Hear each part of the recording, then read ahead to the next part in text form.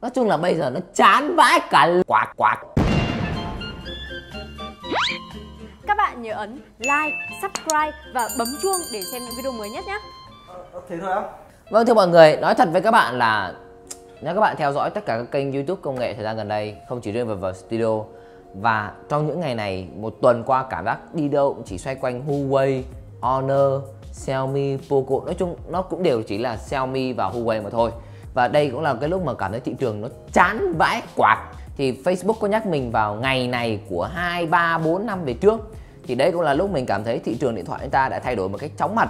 Và cái việc mà bọn mình làm review bây giờ là hoàn toàn các máy Trung Quốc. Các bạn sẽ nói ở bọn này ăn tiền Trung Quốc làm lọ ra bla bla bla. Nhưng có một sự thật, các bạn nghĩ xem nếu làm video ra bây giờ không ai coi thì nó chả tác dụng gì. Bọn mình tâm huyết làm một cái video về các cái sản phẩm mà các bạn không quan tâm, chả tác dụng gì. Và bọn mình làm những cái video mà các sản phẩm các bạn không mua được cũng chả tác dụng gì. Nên thành ra cái cốt lõi bây giờ bọn mình lại phải làm các sản phẩm Trung Quốc, và ngày nào là sản phẩm Trung Quốc mà thôi. Tại sao mình như thế? Bởi vì nếu như theo kế hoạch mà mình vừa nắm bắt được, từ giờ đến cuối năm, tức nghĩa tầm khoảng 3 tháng nữa, các hãng Trung Quốc như Huawei, Xiaomi, Honor sẽ ra liên tục các sản phẩm mới. Còn LG thì đã chết từ rất lâu. HTC, what the hell? Cái con U12 Plus ấy, các bạn thấy không? Bọn mình còn không có sản phẩm để review, chỉ mượn được chớp nhoáng khoảng 2 tiếng đồng hồ làm trên tay cho các bạn. Hết. Và các bạn đã thấy ai dùng HTC U12 Plus ở ngoài đường chưa? Nó hiếm như B-Phone vậy. Sony à? XZ2 là chiếc máy cuối cùng mà mình được review của Sony, và nó cũng là cách đây khoảng vài tháng rồi. XZ2 Premium có bán ra, rất nhiều bạn comment anh ơi review đi. Where is the máy? Không có máy ở đâu ra, hãng không có thấy cửa hàng nào bán những cái con đấy mà bọn mình biết, như kiểu là Hoàng Hà, Cellphone hay gì để mượn trên tay các sản phẩm đó. Còn hãng điện thoại nào đấy mà có thể review? Samsung Galaxy Note 9 bọn mình đã làm xong rất nhanh rồi. Và các bạn biết không, Galaxy Note 9 rất ít sự thay đổi, mà đến mức cũng thực là không biết cái chủ đề gì khai thác. Mà mình làm việc Galaxy Note 9 chỉ sau đúng 3 ngày cái lượng người quan tâm kiểu như thế này, sao nó tụt đúng hẳn như thế này luôn. Các bạn rất ít quan tâm về các sản phẩm như thế nữa.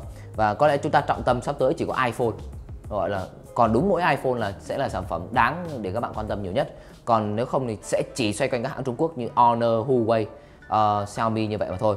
Thế nên đúng như sự các bạn là bọn mình bây giờ làm video cũng rất là chán, kiểu không còn cảm hứng để mà làm ra các cái video thực sự bá đạo hay vui vẻ các thứ. Các bạn biết tại sao? Bởi vì theo các bạn thì những cái sản phẩm này khác nhau cái gì? Chả khác nhau gì ngoài cái cấu hình, bây giờ đua nhau cái cấu hình à. Nó đều giống nhau về giao diện phần mềm, các máy ra y hệt nhau, MIUI, MUI rồi hết, nói chung ốp vào y hệt, và các máy ra thiết kế thì cũng na ná nhau. Bây giờ tai thỏ, camera kép xếp giặc trên ngang, nói chung nó giống hệt. Nó không giống như cách đây khoảng 4 năm trước các bạn có thể lựa chọn thiết kế của LG, của HTC, của Sony, của Samsung, mỗi hãng đều mang một phong cách rất riêng. Nhưng đối với các hãng Trung Quốc, các bạn hiểu rồi, để cho họ đẻ cái máy ra nhanh như vậy, 3 tháng họ đã ra một cái máy mới, thì các bạn nghĩ là họ có đủ khả năng để đột phá không? Tất nhiên là không. Nên các máy của họ chỉ quan tâm giá bán và cấu hình, hết, chả còn cái gì để nói tới. Nên bọn mình làm các video cũng cảm thấy các sản phẩm quá là chán rồi, chán đừng hỏi rồi, nhưng vẫn phải làm. Bởi vì sao? Các sản phẩm này là những các bạn lại dễ mua nhất.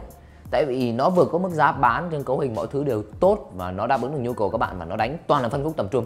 Bọn mình làm một loạt các bài về Mia 2, về Nova 3i bọn mình làm rất nhiều, bởi vì các bạn quan tâm rất nhiều về các cái sản phẩm kiểu như này, về camera, các bạn muốn so sánh đủ thứ. Pocophone gần như trong cái lúc nó ra ngày nào cũng lên, mà có phải hãng bảo mình làm đâu, bọn mình làm vì các bạn xem. Mà vì nhiều bạn bây giờ cứ ngày xưa làm video hay lắm, bây giờ làm video chán, mình là suốt ngày điện thoại tàu, lúc nào như Huawei, lúc nào cũng nào như Xiaomi.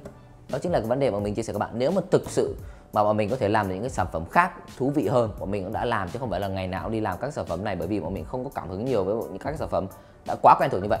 Nhưng mà các bạn thấy thế giới điện thoại bây giờ là như vậy, Samsung, iPhone là ở một level, và còn lại tất cả các hãng Trung Quốc. Và đấy là video mình muốn trải lòng để chia sẻ các bạn, nên đừng có vào kiểu relap hay là vào studio comment vào cho kênh nào là máy tàu lọ chai hay là làm video chán. Sản phẩm sẽ quyết định đến những cái video của mình làm. Và nếu mà bây giờ các sản phẩm thị trường nó là như vậy thì chúng ta không còn cái gì để mà nói đến cả. Và các bạn nghĩ sao về một cái thị trường điện thoại như vậy? Các bạn comment chia sẻ phía bên dưới. Còn mình thì có voucher giảm giá thì massage kìa.